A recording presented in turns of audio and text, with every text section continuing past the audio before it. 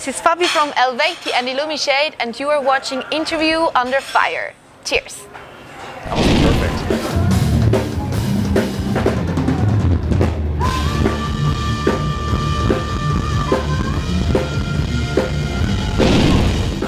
Fabi, we're gonna keep things very simple. We're gonna keep things super relaxed here. Yes. I want to welcome you back to Interview Under Fire, and welcome back to Dallas, of course. And thank you again for just taking the time to sit with me today. I know it feels like I said earlier, it feels like we've been longtime pals, and then finally meeting you in person. It hasn't hit me that you're actually sitting in front of me, so it's really amazing to actually get to do this in person now. What an exciting way, right, to kick off 2003 on this tour alongside Omnium, Gatherum, and 7 Spires. First off, how are you? I didn't ask you that question. How has this tour been? I mean, let's start there, because it's a lot of exciting stuff, right? Okay. Actually, yeah. So thank you so much for having me again, actually, and this time in person. That's super nice, actually. It's always nice to be in the same room. Right? Online works, but same room, I really love that. I feel like I've been doing too many of those. I mean, it's not a bad thing, but this is the interaction, getting the chance to actually speak with the people who make the crap that you love to listen to, you know, so. Yeah, absolutely, it makes a difference. Well, thank you.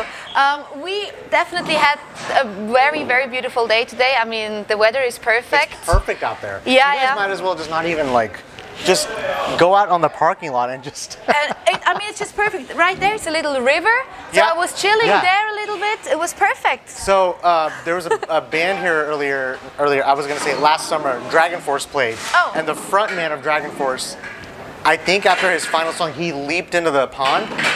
Oh, he did! He did. We were joking. Who will be the first one? I'm not giving you any ideas, but that's something to think about. You know, I know you guys got another Texas date tomorrow, but I also want to say happy belated birthday, by the way.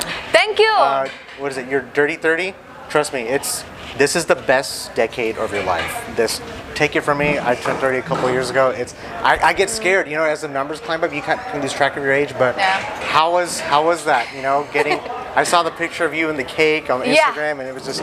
Yeah, that was a huge surprise, because we were in a place where there were not really that many coffee places around or so to maybe get one, you know, and I was like, yeah, okay, I will just eat cake in the next day somewhere. I would treat myself whenever we find a place.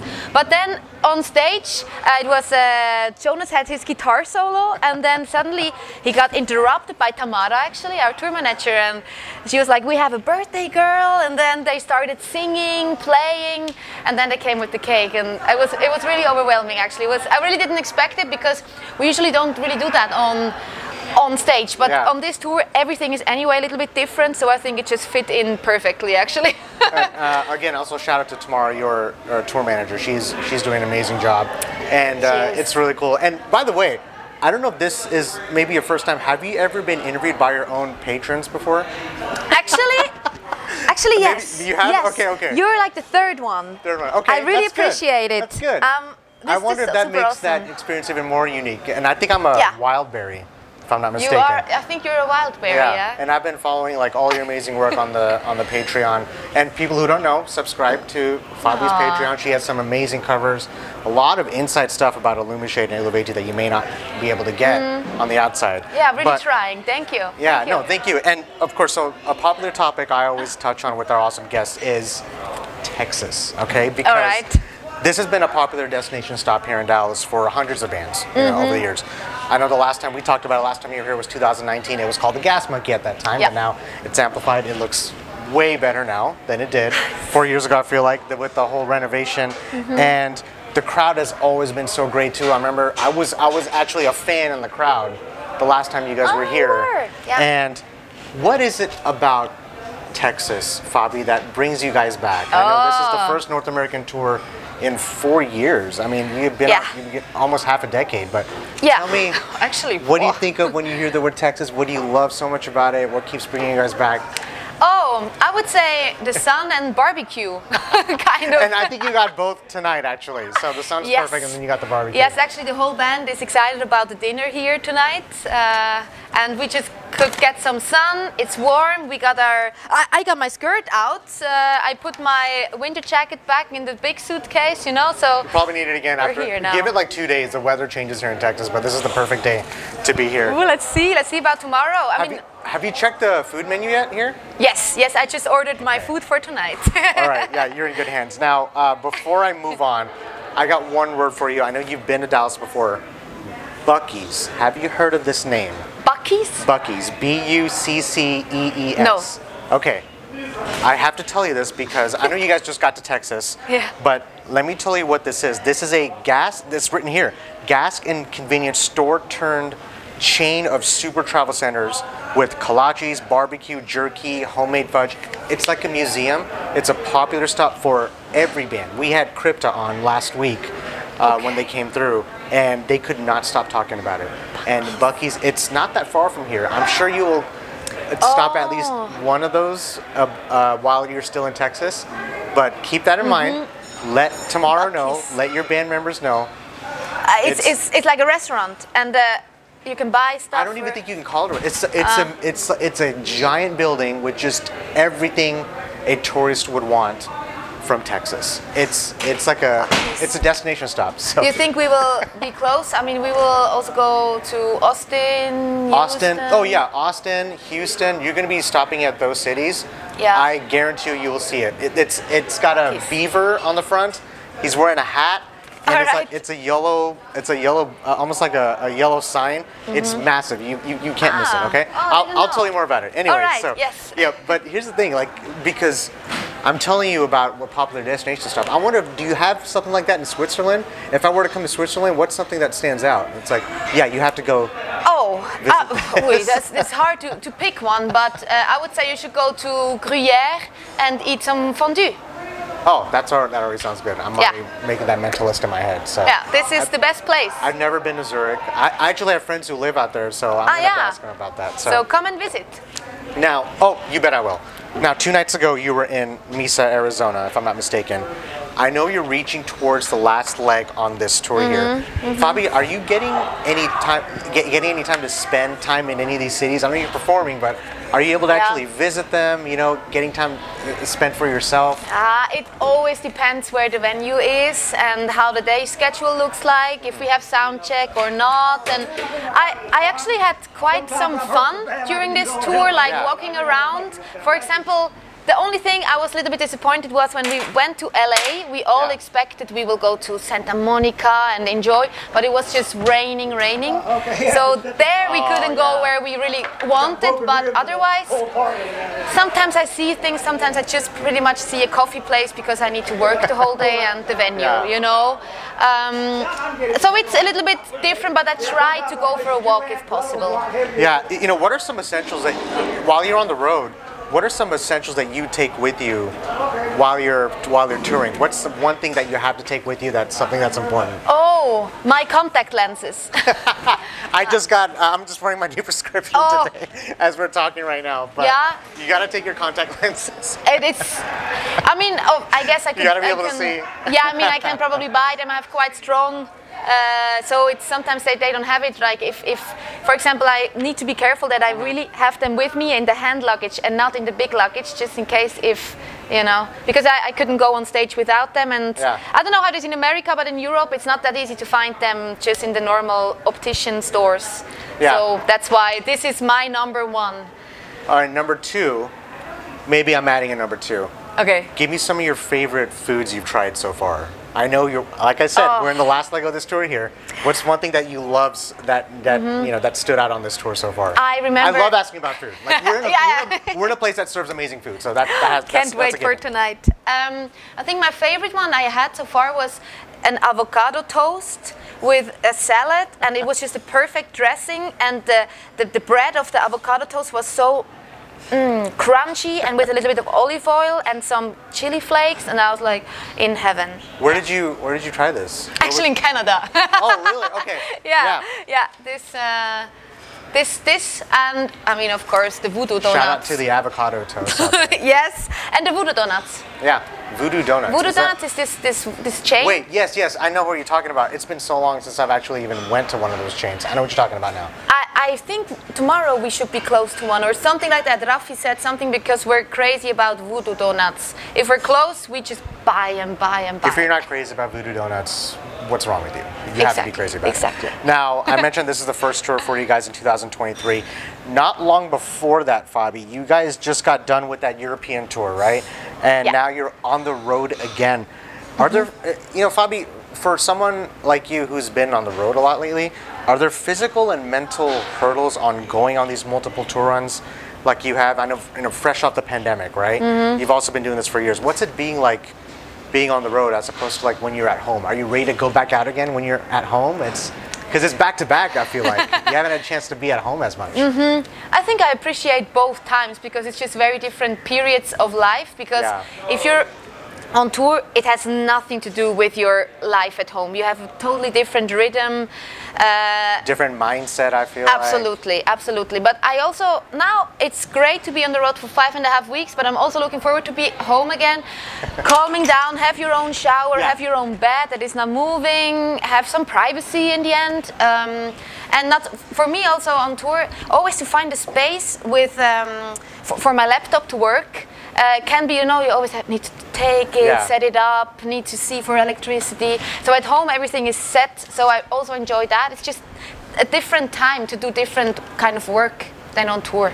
And I want to talk about, let's get on this tour because this is it. I feel like it's an unconventional and maybe an unfortunate position for Eluveitie because this tour is happening, and I can't wait to get to this because this tour is happening without your insanely talented frontman, Chrigel Glanzmann, and shout out to him, of course.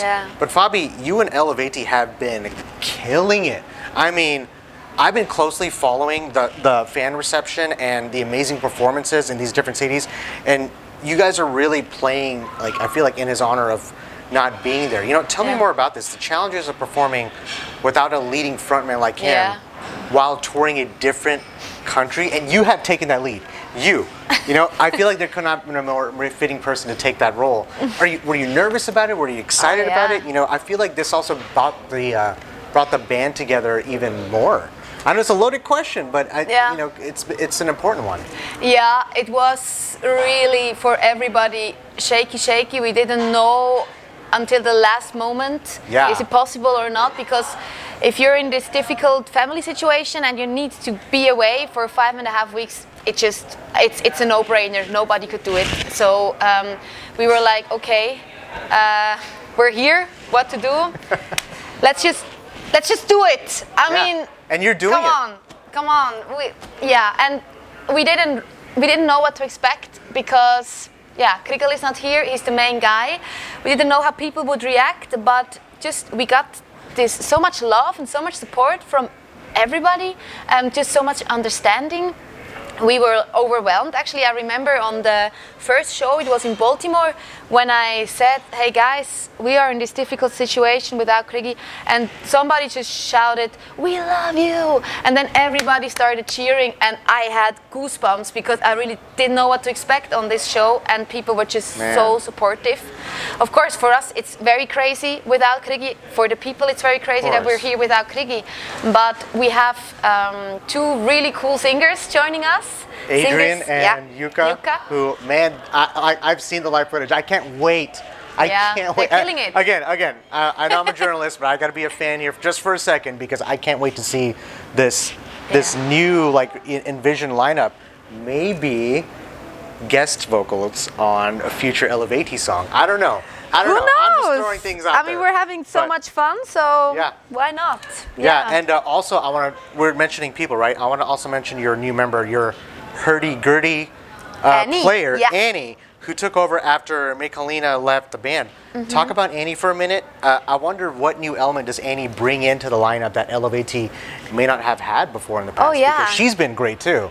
I mean, it always changes when somebody leaves, somebody new comes, gives always a new chance as well, right? And she is just a sunshine. She is really nice.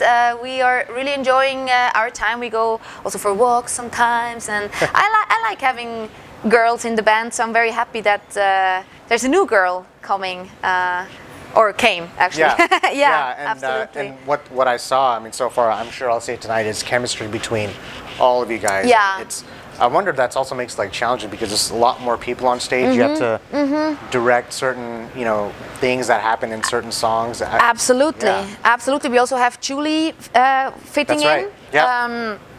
And I mean, she is awesome. Also, she's playing so well, and without big rehearsals, just nailing it. It's very impressive, and she's also very nice. And I love it that we're 4 girls on the road, and I really love that.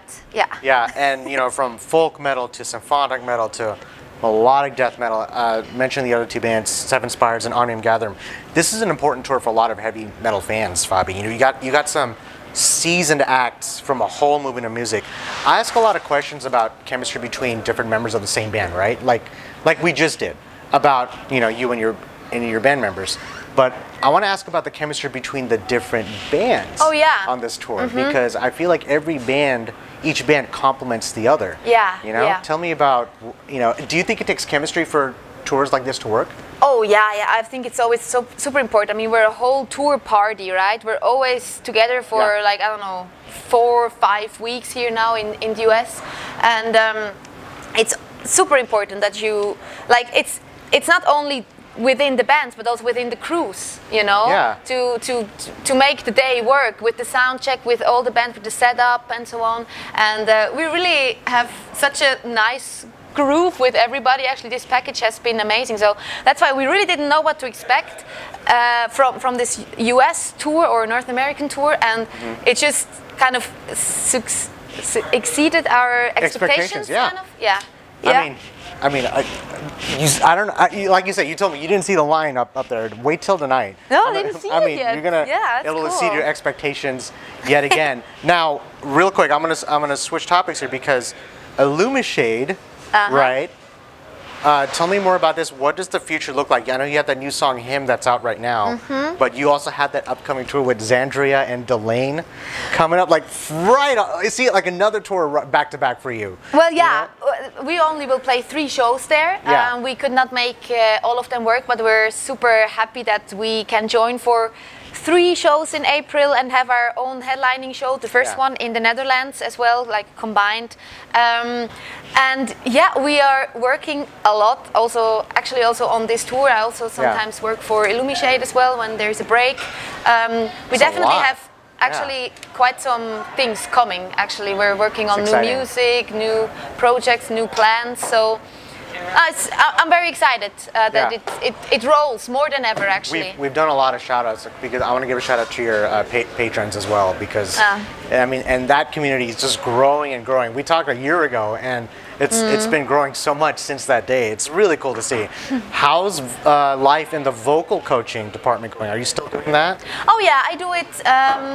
But for example, now on tour, I skip it, of course. Yeah, of course. But I like to do this on the side, because when I'm home, I mean, I always also learn when I teach. So like about myself, or I see another approach from another person, and I love to suck this in and maybe make it my own. So I really love teaching. Yeah, if it wasn't for Marky, thank you, Marky, for the hookup to getting Fabi on the show. So she's a student of yours, and she's doing an amazing job with on her side with Alia Tempura. Yeah, amazing. Yes. And it's amazing to see the results on what you've been doing too, and it's catching on. Thank you. Now, as we finish this off, Eluveitie, you know, if my math is correct, I've been following this. You know this. I've been following this band for so long.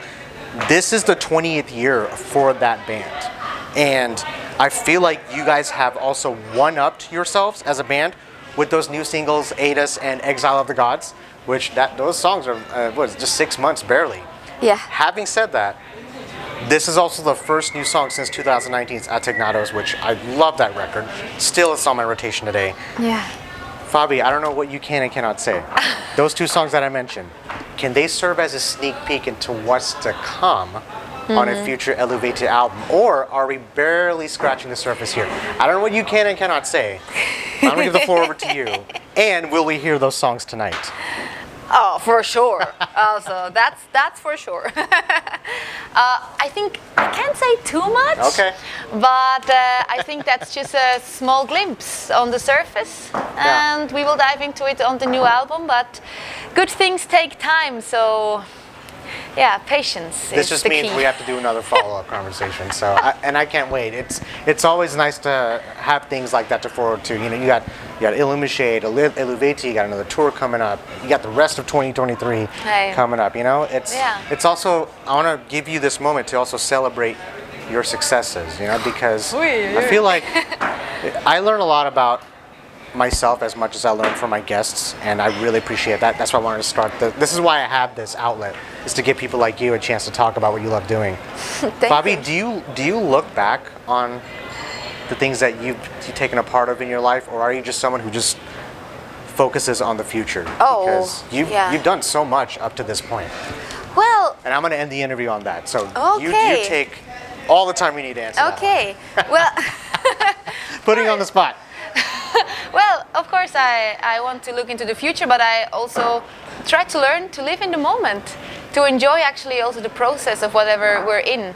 I think that's my main goal, to actually enjoy what I'm doing right now, but of course have a good plan for the future and planning things ahead. Yeah. Now final question. Okay. To all your fans out there, the patrons, do you have any final words, any shout outs, anything else you'd like to plug in or mention as far as Eluveitie, Illumishade, vocal coaching, everything and beyond? Like anything you want to say to the camera? Okay, well, thank you so much for watching this interview until now. I appreciate it. Finally. Yes. And yeah, thank you so much for your support. I don't know if you came to our shows or not or whatever, but just to see that people were so understanding here on this tour and are so supportive and show their love to us, to Eluveitie, means really the world to us. We really didn't know what to expect, and this was really like overwhelming for us actually. So thank you for just being here, following us on our journey. Eluveitie, Illumishade, thank you. Really, really appreciate it. Thank you. And Chrigel, we love you. Stay safe out there. We look forward to having him back in the lineup, and because you guys are you're crushing on this tour. Fabi, thank you from the bottom of my heart. Hey, cheers. Go crush it out there. I'll be out there going crazy in the mosh pit. Yes. You'll probably see me. Awesome. And I'll see you next time, okay? Thank you. Thanks for having me. Bye-bye.